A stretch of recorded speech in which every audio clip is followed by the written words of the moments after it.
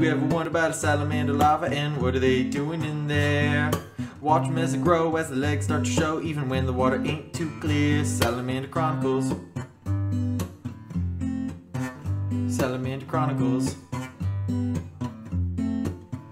Salamander Chronicles. Alright folks, it's day 26. I've been waiting all morning to film them because they've been staying so far under the weeds that it just wasn't going to be worth filming, and now that I'm filming, for all I know, that might have been the only time we would see them. So anyway, for whatever reason today it's overcast. It's not super sunny, so I would have thought it would have been related to the light, but for whatever reason they're spending a ton of time underneath the weeds today. A lot of my guesses about where they spend their time go back to where there's probably food, because they're eating almost constantly. It's kind of their only goal here, is eat and grow.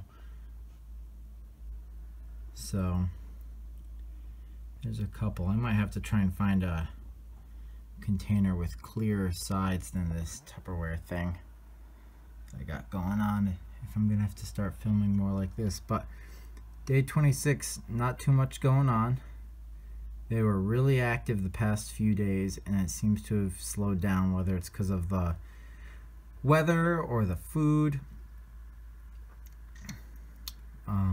I did see one right before I started filming, and he was very obviously using his back legs to get him around, so that was cool to watch up to this point. I haven't necessarily seen all of them use their back legs to swim, but they seem to be in full force now. You can see that belly has that golden, and we're losing focus, golden reddish hue to it.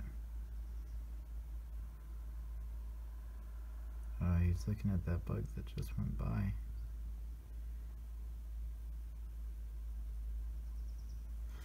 But besides that,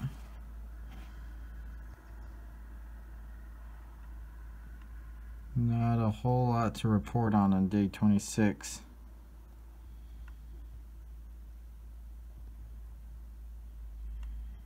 Just eating and growing. Oh, he must have just bit at something, I don't know.